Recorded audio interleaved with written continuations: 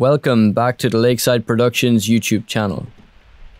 For anybody new to my channel, I'm repairing a 1940 40-foot seaplane tender which is constructed of double diagonal mahogany hull planking and oak ribs. My aim is to turn it back into a functional liveaboard which it once was, converted to after the war.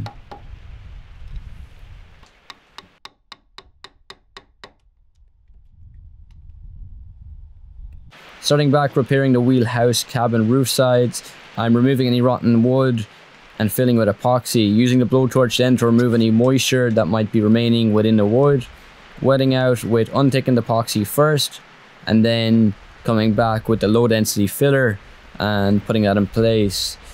I'm not too worried about how rough the finish is here because what I'd like to do is leave it a bit thick than I would like.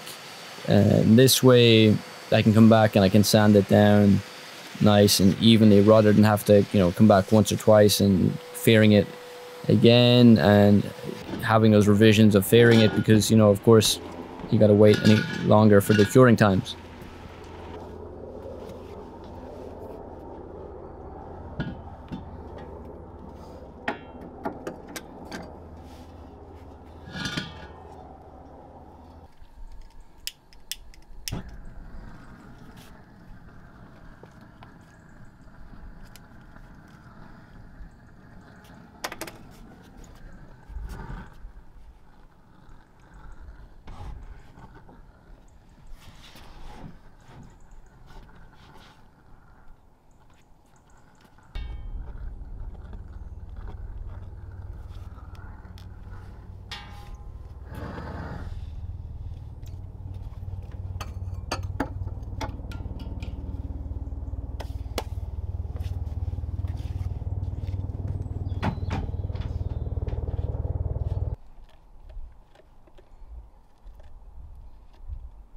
Applying the neat epoxy is a great trick also, just in ensuring that there's some epoxy that will penetrate the actual timber, and you just get a better bond when then you can follow up with applying it with thickened epoxy.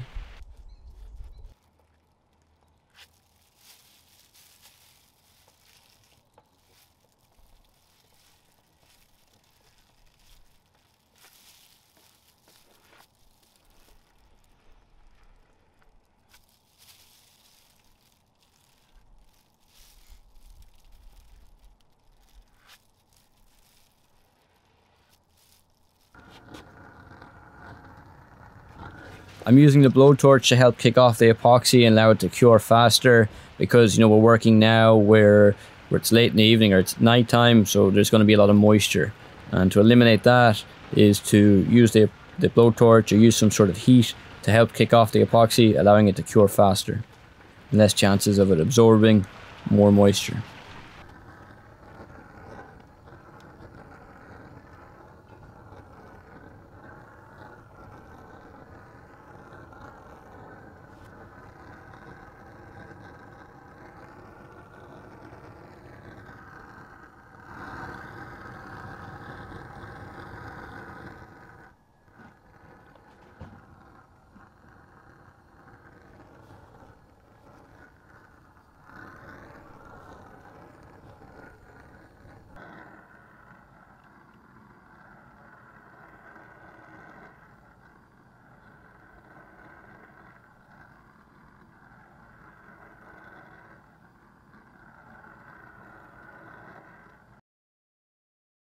So it's pretty much the same technique here for the starboard side of the roof kind of cabin trim.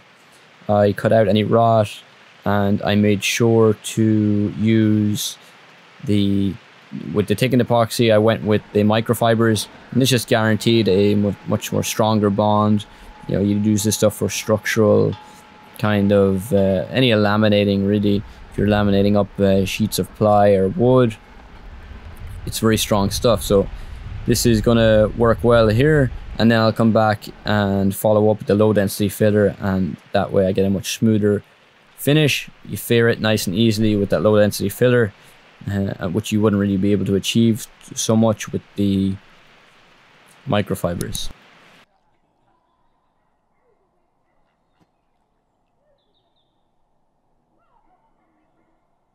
So next up, I moved to the cabin sides where they meet the deck, and I used a reefing hook here to remove any old Sikaflex.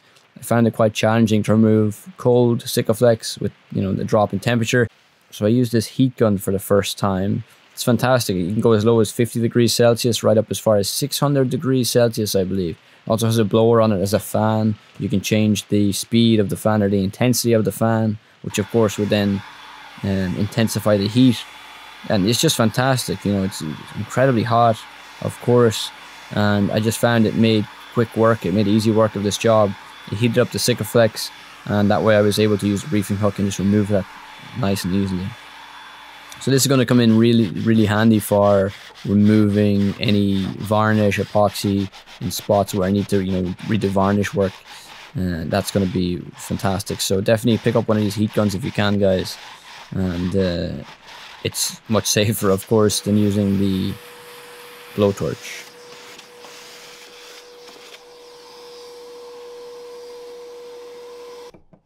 So I went all in and invested in the 6 kg pack of West System epoxy. So this is going to keep me going for a long time. It's going to keep me busy, and it's going to get a lot of jobs done that I need to do with sealing the cabin sides right up as far as the bow. And that's going to work great.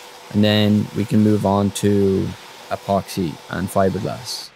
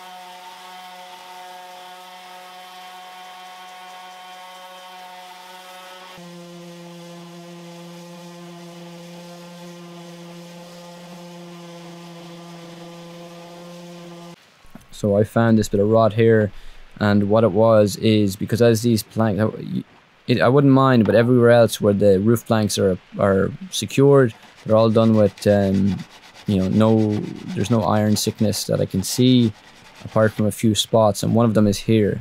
So obviously stainless steel wasn't used, brass wasn't used, so the screws rusted, moisture obviously got inside, the rust expanded, and it just continued to get worse, and that wood then started to rot in place here. So of course all I can do is remove it. Can't do anything about the screws, unfortunately, at this time, and especially seeing as I've done all the epoxy work as well, fiberglass work. So for now, remove it, fill it in with epoxy, fair it, sand it, and it'll last a couple of years. And then in the future, I can replace the planks.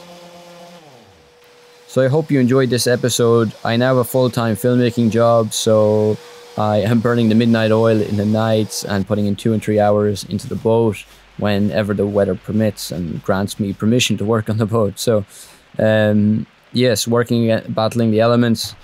And then on the Sunday, I have a full day free. So if the weather's good, I'm putting in the Sundays, just tipping away, getting a bit of work done. You know, if we do a small bit every day, that's it. We're getting closer to our goals. Please do leave a like and subscribe if you haven't subscribed already. I do have a PayPal link in the description below if you feel like supporting my project there.